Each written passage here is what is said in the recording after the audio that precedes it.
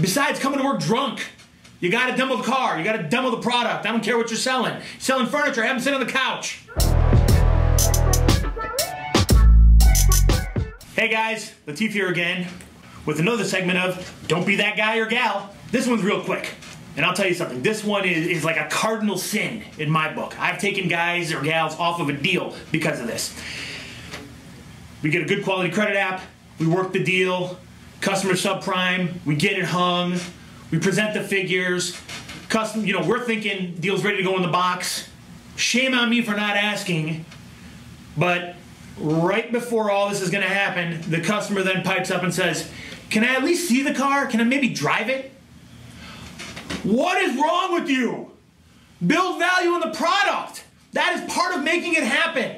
That is part of salesman or salesperson or saleswomanship. You gotta drive the product, you gotta demo the product, you gotta build value in the product. Use that as an opportunity to earn the right to ask for the sale. So that is cardinal sin, number one, all right? Besides coming to work drunk, you gotta demo the car, you gotta demo the product. I don't care what you're selling. Selling furniture, have them sit on the couch.